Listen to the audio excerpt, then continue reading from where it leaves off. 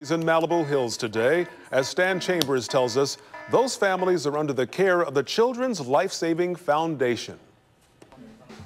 Today is Mother's Day in July here at the Circle X Ranch in the Malibu Hills, and the mothers are enjoying their turn at being pampered, spoiled, and indulged.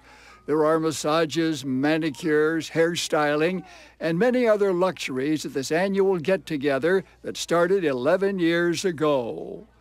Most of these mothers have had a run of hard times. Skid Row and homeless shelters have been their only refuge. Their children have been facing severe poverty that can ruin their lives. The hurdles are high, living with your children in a one-room shelter with no money for food and no job.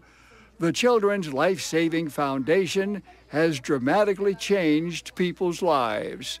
These families are some of those who keep trying, and they're the ones the Children's Lifesaving Foundation are financially helping to get out of their homeless shelters into their own home and start a new life. Mario Arvello was one of the first helped by members of this foundation 11 years ago. I decided to go back to high school. I ended up graduating valedictorian of my high school, and ended up going to college and graduated with honors. Monthly meetings help the foundation to keep in touch with their families and mothers and helps them get through their crisis. This is all private friends, who will sponsor these families. Children's Lifesaving Foundation provides hope, provides love, and provides direction. From the Circle X Ranch in the Malibu Hills, Stan Chambers, KTLA News.